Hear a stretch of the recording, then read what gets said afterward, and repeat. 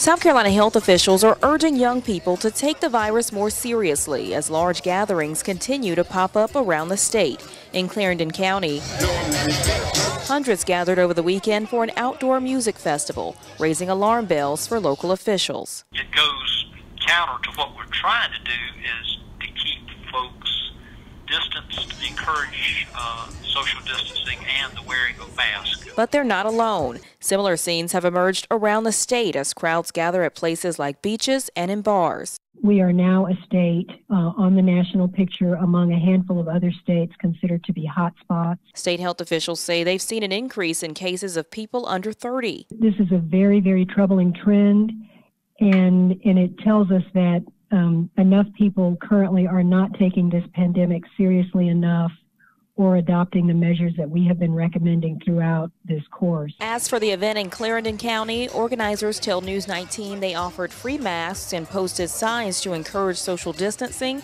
and proper cleaning techniques. Kaylin Hagwood, News 19, WLTX.